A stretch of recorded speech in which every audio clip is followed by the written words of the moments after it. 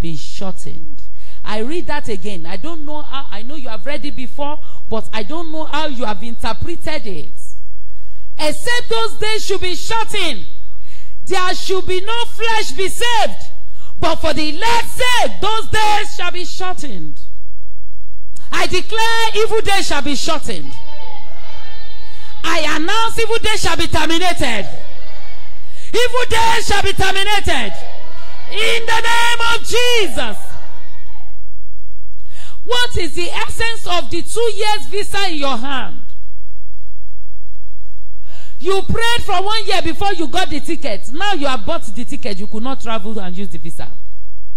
If coronavirus does not stop this month, do you know that it means out of the 12 months you think you want to go and work for money in US, it has reduced? The Bible says, except those days be shortened, no flesh will survive it. It means whether coronavirus or something, there are things that if they continue, all of us, do you understand what I'm saying? So if you are declaring, I shall not die but live, and declare the words of the Lord, the word of God is saying that prayer can only work if what? Those days are shortened. That's a deep revelation.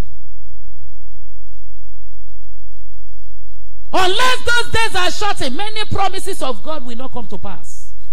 Unless evil days are shortened. They said there is no coronavirus in Nigeria, and we are celebrating. Now there are 6 cases. If the days of corona is not shortened, there will be 30 cases. From there to 50 cases. From there to 1 million cases. From there to 10,000 deaths. If the days of terrorism is not shortened, 5,000 people will die through Fulani herdsmen. If they are not shortened, it will increase to 10,000. It will increase to 20,000. Till today, they have not told us what caused the explosion. What about if it's somebody that throw an explosive there? If the days of those evil people are not shortened, they will throw more. And it's possible that they will do it so much that there will be no Lagos. It is not me that said it. It is the word of Jesus said, it is going to, if it is not stopped, no flesh. In Italy, is it Italy or Spain? 2 days ago, they were burying people every 30 minutes. In a day, they buried 384. If those days are not shortened, do you think within 1 year they will not bury everybody in that country? I want you to be angry in your spirit. There are some things that we must terminate so that our destiny can be fulfilled. Many of us, our brothers, our sisters, our friends, our children are abroad. Unless those days are shortened, it will reach them. And Jesus did not say, unless those days are shortened, the unbelievers will all perish. He didn't say, except those days should be shortened, Gentiles may not be saved. He said, no flesh, whether born again or no born again. So if you want to fulfill your destiny tonight, we must shorten the evil days. Because Jesus said, this thing you are saying is the beginning of sorrow. When sorrow becomes too much, it leads to death. It leads to death. Somebody have 5 children. 1 died, 2nd died, 4th died, 5th died. What will kill the woman? Sorrow. I declare you will not live in sorrow. Everyone that is connecting to me, I declare termination to sorrow in your life. In the name of Jesus. Jesus is saying, this beginning of sorrow, stop it. This beginning of sorrow, stop it there. Terrorism, stop it there. Boko Haram, stop it there. Ebola, stop it there. How are we going to stop it there? Let's read it again. It says, but for the elect's sake, days shall be shortened. Can we say that again? But for the elect's sake, those days shall be shortened. It means that if you are born again and your God is elect, your existence here is relevant for the shortening, for the termination of sorrow. I am speaking deep word of God now. The elect that are on earth, our existence has power more than any antivirus, more than any immunity, not only to stop Ebola or to stop coronavirus, but to stop anything called sorrow. You are more important than you think. You are more relevant than you think. You are so important than you think. You are important in the agenda of God to make the evil stop. Abraham understood this. When God said, I want to go and destroy Sodom, he says, God, if you see 50 righteous people, he didn't say, those 50 righteous people, won't you protect them out of Sodom? Because the existence of the righteous is like the existence of the sun that shineth all over the heart. Your existence as a believer, your stand, your righteous stand with God, matters to make evil stop in your generation. That is why our generation must praise the Lord. So that even if some people are committing sins, and then the end time words are coming, prophecies are coming to pass, the Bible said, for the elect's sake, God is going to consider you. God is going to consider your holiness. God is going to consider your service. And he will not consider it so that it doesn't get to you. He says, because of you, that evil will be terminated. It will be shortened. If Ebola is supposed to stay for 3 years because of the believers, because if Ebola ravaged, half of believers will also die.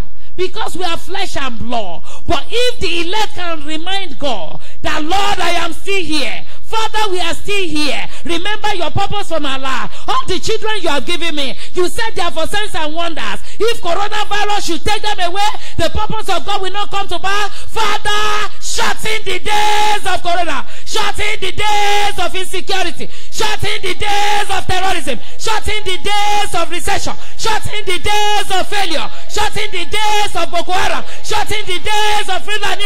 Shorten the days of darkness and sorrow in the name of Jesus.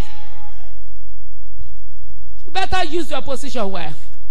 God is waiting for the elect to cry out. We should stop this selfish prayer so that the purpose of God for our life can be fulfilled. God has given me an international ministry. God has given me the promise to go all over the world. If corona is not stopped, many visa will expire in my hand and I will not fulfill the purpose of God unless the days are shortened. If your helper is supposed to come and favor you from Germany and his airplane is blocked there, unless the days are shortened, you will stay long. Are you hungry tonight?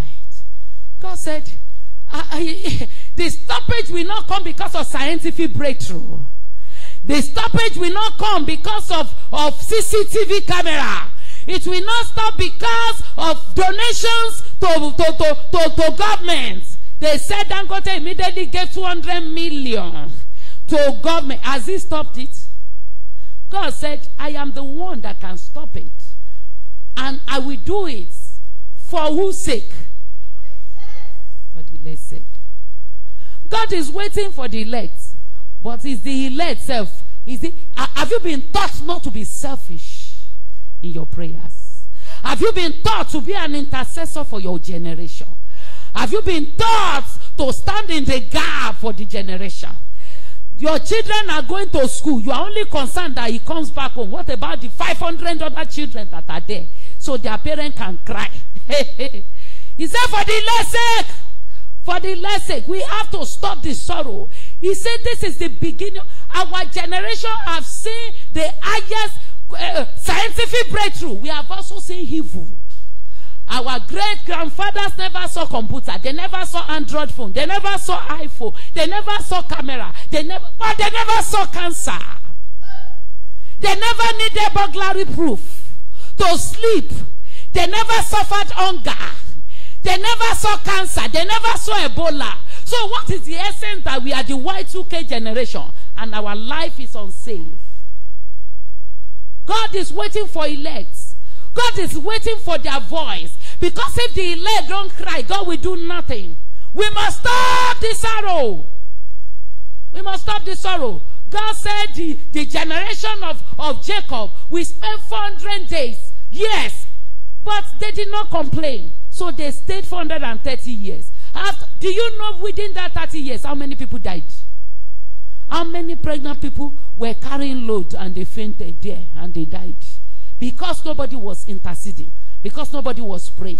Then after 30, the Lord must have raised some intercessors. And God said, I could hear the groaning of my people. Your prayers will send the deliverer. I announce our prayer tonight will send the deliverer. Our prayers will send the deliverers. In the name of Jesus. For 40 years, Moses was wandering in the wilderness, useless, no story, because nobody was interceding. There is a solution to what problem. Nobody was praying to bring it out. So God was looking, when you finish your cathedral, what is the essence of your 1 million seating cathedral that you built? That is as big as a city. One bomb will scatter it. One bomb will scatter it. How many churches have anti-bomb power surrounding their church? So by the time you are building your multi-story cathedral, your towers and cities that you said you are building, have you considered the safety of your generation? I pray for everyone that is here, and I'm prophesying because you are in this meeting, you will fulfill purpose. Because you are here, you will fulfill the purpose of God. There are 4 guys, Daniel and his friend. The Bible said they were captive of Babylon. They were captive. They were victims of the evil. But the Bible said they separated themselves for the Lord in that generation. They were praying. They were praying. They were fasting. Not for personal victory, for their nation. The Lord, have mercy upon our land. The Bible says even till Daniel was in gray hair, he was still fasting. When you say Daniel fasted for 21 days, and then the prince of Persia, was he praying for his wife? Was he praying for his children? He was praying for his generation. When your generation matters to you, God will make you to matter in your generation.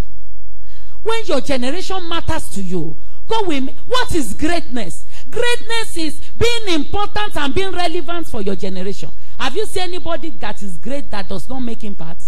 It doesn't correlate. When you matter before God for your generation, God will make you to matter in his plan for that generation.